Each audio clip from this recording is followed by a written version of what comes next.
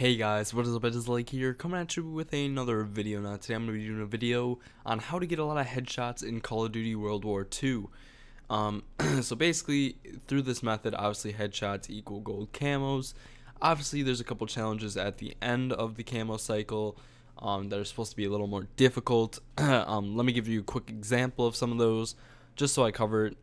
It is different per weapon. There are different challenges per weapon sometimes, and depending on the class of weapon, like SMG, assault rifle, there are different things. But for example, the one I just completed for gold camo is the STG 44, and basically what I had to do is obviously get 100 headshots to get through all the other camos, get 10 long shots, 2 rapid kills, so 2 or 5 double kill medals, which is pretty easy, 5 bloodthirsties, which is 5 kill streak, pretty easy stuff. And then obviously there was like use a division other than infantry, so I used airborne, 50 kills with that. It was just some simple tasks like that, and then you got the gold camo for that weapon. So now that we covered that, the biggest part of each weapon challenge is obviously the headshots. Those are the hardest part of getting them. I'm going to be covering SMGs and assault rifles just for this video. I mean, it's pretty same across the board. LMGs, assault rifles, and SMGs. So basically, shotguns, those are pretty random for headshots. There are a few things you can do attachment wise for that, but I'm not going to cover that today. And sniper rifles, that's pretty explanatory how you get headshots with those. But for the more just regular weapons, how do you get headshots with without aiming exactly at heads? So today I'm going to tell you how to do that. Basically, first of all, you're going to want to on assault rifles, you're going to want to put on high caliber, and LMGs you're going to put on high caliber.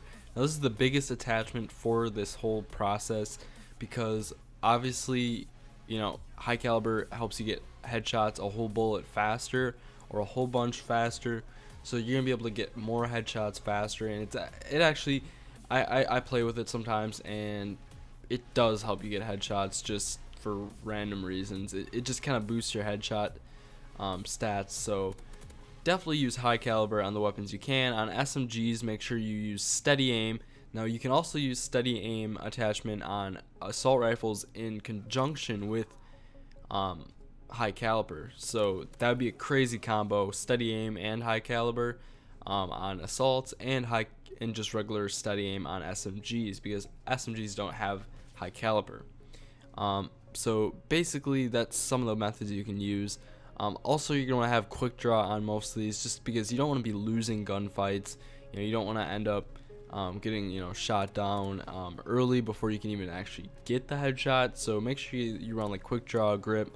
Some people like to use sights depending on the weapon, like reef dot sight or whatever you want to call it, just because it helps them get that aim on point. That can help a lot. If you don't like the iron sights on the gun, make sure you throw one of them on, and then you can actually line up your shot a little better.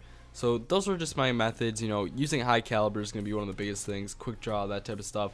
That's going to help you get kills a lot faster with the headshots. And obviously steady aim, that's going to help a bunch. And for those guns that they're like sights really suck, reflex. Another tactic I've used in the past was kind of spray. Because usually if the spray patterns are pretty crazy, you'll get headshots. Like from the hip. If you shoot from the hip, the spray will kind of go up and it'll help you.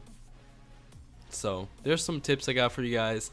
Let me know if you guys have any other tips down below to get headshots. But yeah, that's probably my top couple reasons. I didn't really count, but that's what I usually do to get headshots, and you're gonna be going crazy quick. Hopefully I'll have the assault class done by end of the next probably 2 weeks. It'll take me, because during the weeks I can only play for like an hour or two a night, but during weekends and stuff I play a lot. So yeah, thanks for watching, guys. Please rate, comment, subscribe. I will see you next week, guys. Peace out.